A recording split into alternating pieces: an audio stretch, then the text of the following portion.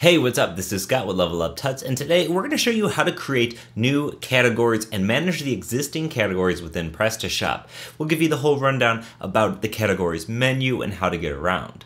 So check it out. We're going to get into that right now. So what we need to do from our dashboard is come to Catalog, and if we hover over Catalog, we can have access to the Categories menu. Now, what are categories other than what the definition of the word is? Well, if we take a look on the front end of our store, we can see that we have women is a category. Along with that, tops and t-shirts are also a category. Let's actually check out the categories menu here to see them. So we have women right here. If we click on that, you can see we have tops and dresses. Now, if we look further under tops, we have t-shirts, tops, and blouses. However, if you go back to the store, you can see that under women's tops, we just have t-shirts and blouses. So what happened to tops underneath tops, t-shirts, and blouses? Well, it has this red check mark here, and we've seen this before. In PrestaShop, you have a green check mark or a red X that is basically letting you know if something is enabled or disabled. And what I really love about PrestaShop's interface is that it makes it really obvious what is enabled and what's disabled. There's not a no, yes, true, false. It's a big green check or a red X. So let's go ahead and click this, and you can see that the status has been updated. So we clicked the X, let's refresh it. Now you'll notice that tops has been added to our list. And if we were to go under dresses, you would see casual, evening, and summer. So let's go ahead and do women, dresses, and casual, evening, and summer. Now you might be seeing these links up top here, dresses and t-shirts, and be wondering how they got into the main navigation. Well, let's explore those categories specifically. If we click on dresses, you can see that it's all women's dresses. Underneath, we have the same three categories, casual, evening, and summer. So you can probably guess that this dresses is the same dresses that's under this headline right here. So let's go ahead and check that out. Let's go back one level where we have our dresses category. Now I'm going to click this and click edit. Now from here we can choose whether that's displayed. We can see the category structure by selecting this folder. You can see that women's, we have tops and dresses are beneath this. So you can really get an idea about what the structure is. So the parent category is women's. If we were to have the parent category be home, it would be at the same level as women's. And you might be thinking, well, it's sort of at the same level as women's right now. Well, not quite. So let's scroll down. We see we have the description. We see we have this large image, which is the image that's showing up right here. This text and headline is actually showing up on top of the image, which is great for SEO purposes.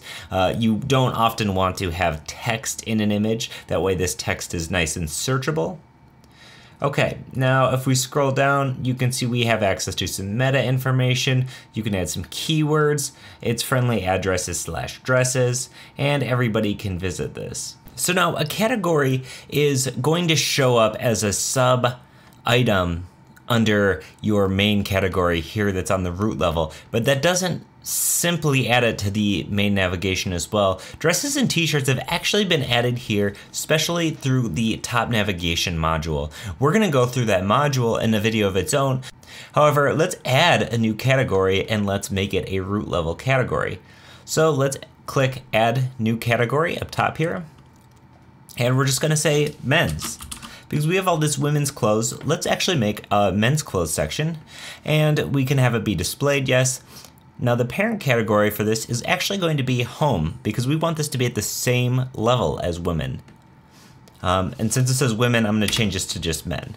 Okay, and we can say men's clothing.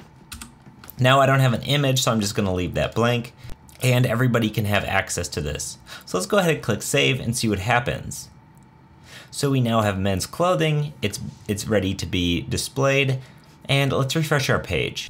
As you can see, it's still nothing. So where PrestaShop differs from things like Magento is PrestaShop doesn't automatically add your categories to the main navigation, which is good because in Magento that can get really annoying when you have to get in there and do some major editing or create a new category simply to add something to the navigation. With PrestaShop, it keeps the navigation separate from your categories. So how do we get to our new category? Well, since we named it men, and you can see we have the URL is 3-women and 8-dresses, 5-t-shirts. Well, men is actually the 12th category, so we can guess that the men's category is going to be in 12-men. So we can say 12-men and hit enter. Now we have arrived at our men's category. We can see that we have men's clothing, our description. Since there's no image, it just puts it on top of this gray box, which actually looks really nice. And we have another subheading and says there's no products. Let's go and add our HTML5 sticker. Even though it's a sticker and not a t-shirt, let's go ahead and just add that to the men's clothing just so you can see this populate. So again, let's go to catalog and then products. Let's browse to our sticker product. In fact, if you don't want to spend time looking for it, you can search for it. But since we don't have that many, it's nice and top on the list here. Well, not the top, but it's on the first page. Now under associations, let's select men as a new category that this will be in. And let's click save. Now when refreshing our men's page, we can see that our sticker is now officially showing up and we have access to all these things like compare, sort by, and all the nice stuff that you'd want on your store page. So this is awesome. We now have our new category in here. You can create subcategories of that and subcategories of that, just like we have with women. So now you can get creating categories and grouping your products into categories that make sense. You can get as granular or as global as you want with this to have a big category of men's, or you can do men's t-shirts, men's, cotton t-shirts, or whatever you want. You can categorize your shirts in as many different things as you want. Now, if you notice from the products screen, you can add products to more than one category. So like I said, you can get really granular with it if you want, or you don't have to. So in the next video, we're going to show you how you can actually modify this main navigation menu and add our new category to the menu and see it in action, just like we have women with tops and dresses here. So as always, this is Scott with Level Up Tuts. If you have any questions or comments, leave a comment on the video or hit us up at Twitter or Facebook. We love to hear from you. Thanks for watching, and we'll see you in the next video. Bye.